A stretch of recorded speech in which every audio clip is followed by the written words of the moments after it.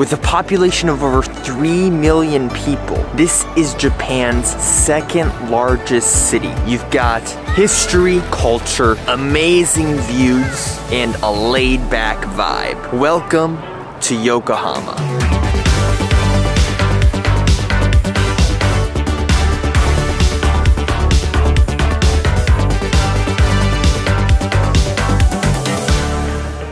Of course, as with every stop on this Japan tour, I've got a challenge to complete. So let's see what my Yokohama challenge has in store for us. Japan is one of the fastest spoken languages in the world. Spend the day learning to say Japanese tongue twisters as fast as possible. But before twisting my tongue out, let's explore everything Yokohama has to offer. My first stop in Yokohama is the Shin-Yokohama Ramen Museum. I thought it was really cool to learn a lot of interesting facts about ramen that I didn't know before. And when you come here, make sure to go down to the basement floor where they've got a bunch of delicious ramen shops located inside this old school Japanese metropolis movie set. You're gonna have to wait a little while to get your food, but it's worth it. So fresh.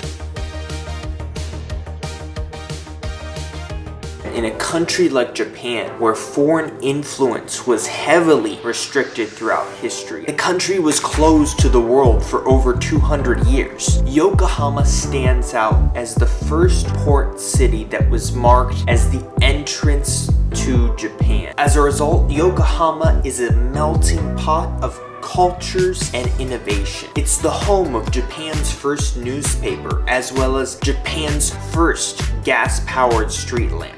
Even today, just a walk around downtown Yokohama and you can tell how modern this city is. And yet, even though it's a 22-minute train ride from Tokyo, it has a much slower and laid-back atmosphere than Japan's capital. Taking in the beautiful sunset here in Yokohama's Rinko Park. It's just on the bay here, and this just summarizes what I love about Yokohama. It reminds me a little bit of my hometown of St. Petersburg, Florida. Beautiful scenery, doesn't overwhelm you. It's a city that you feel like you can call home. I see like 2 people over there, 1 person over there, 1 person over there.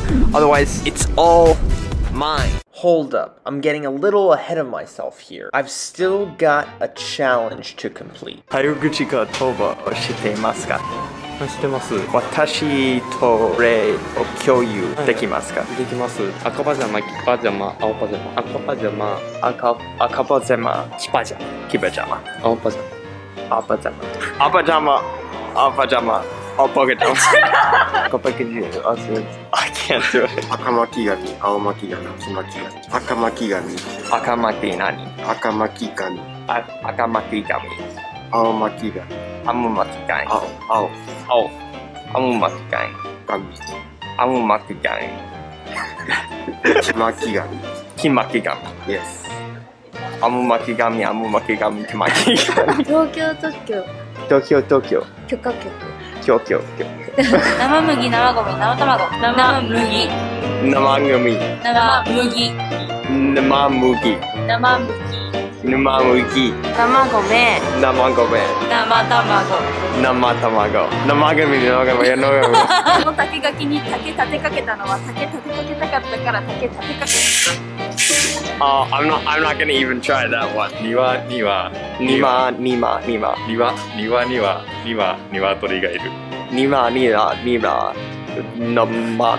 いる。隣の客はよくかき食う客が。隣の客はティナレ客。よくかき食う客だ。よきかき食う客は。隣か客は。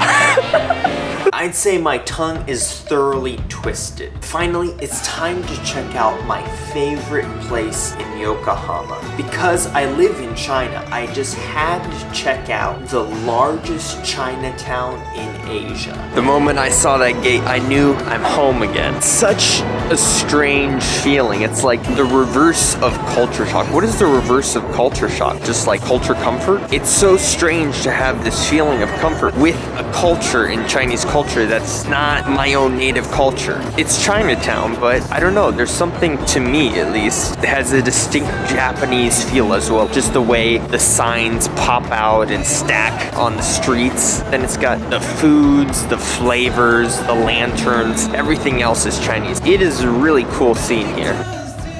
That's gonna do it from Yokohama, everyone. Maybe one day, with some practice, I'll get those tongue twisters down. Who am I kidding? Probably not. If you enjoyed the video, make sure to give it a like, and I'll see y'all for the next episode. On the next episode of my on-the-ground Japan tour.